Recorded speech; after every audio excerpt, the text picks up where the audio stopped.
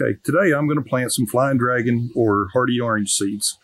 I've got about 70 seeds or something like that. And these are seeds that I got off the internet. Typically don't like buying seeds off the internet because they're usually dried out. They don't do well. This guy, I trusted the way that he said he had collected and stored them. And so I've taken them, soaked them. They look plump. They look good. So hopefully they're viable seeds. We'll find out. If these things do good, in the follow-up video, if they all germinate and everything, I'll put a link to where these seeds came from. But I'm not going to do that yet until I know whether they actually do good or not.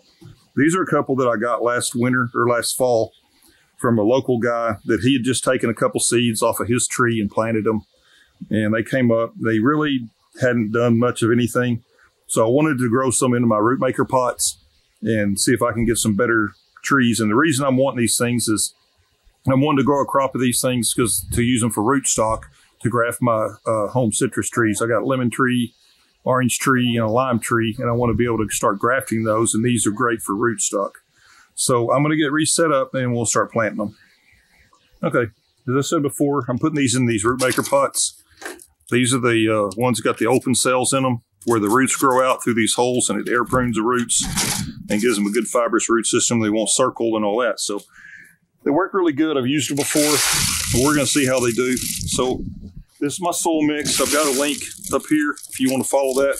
It's basically peat moss and perlite, and then I've got some fertilizer and micronutrient combo also added to it too.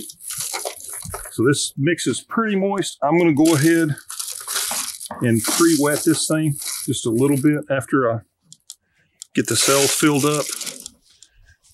And I'll put my seeds in here. I've had my seeds, I think I said that earlier, I've had my seeds soaking for about 24 hours. And they did plump up. They look really good. I feel pretty confident about these seeds. They look pretty plump, pretty viable. So hopefully they'll do well for me. So fill that up loosely. And then I'm going to go ahead and give this just a little bit of water.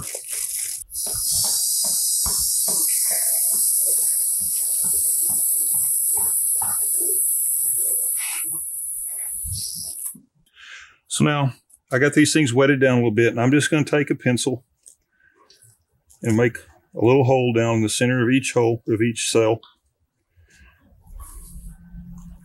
Tell you what, I'm just going to do these first 8 here. So I'm going to pick out 8 seeds. They all look good. They all look plump. So I'm just going to go with what I have. So I'm going to drop a seed down in each one.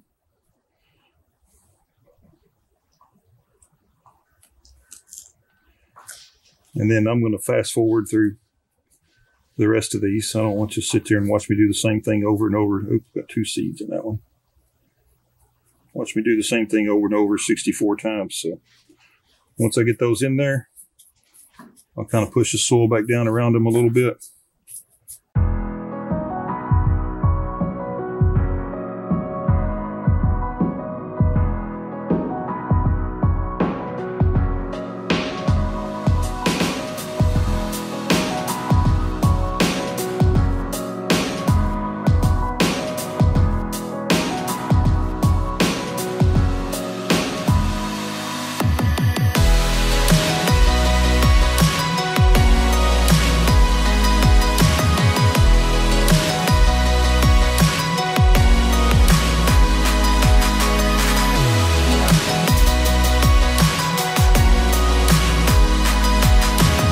So I got these things all planted. I'm just going to come back and fill in across the top. A little bit extra soil on the top layer. And then I'll do the other one off camera. There's no sense in me doing both of these on camera, but I am doing 2 trays of these. So I've got, I'm going to have 64 of these planted. I'm hoping within a couple weeks, I guess.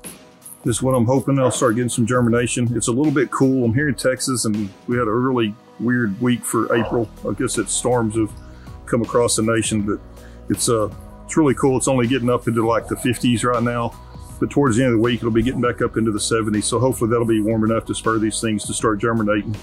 And then it should be warming up good by next week and get these things to come up. So I'm gonna come back hopefully in a couple weeks and I'll have some trees coming up and we'll see how they do.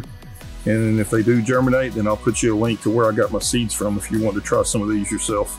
They're a real cool looking tree, and the oranges are not really good to eat, but they're a cool looking tree. The main reason I want them is rootstock to start trying to graft some of my own, my lemon, miniature orange, and lime trees. So anyway, so we'll be back in a couple weeks, hopefully, with a follow-up video. I appreciate you watching.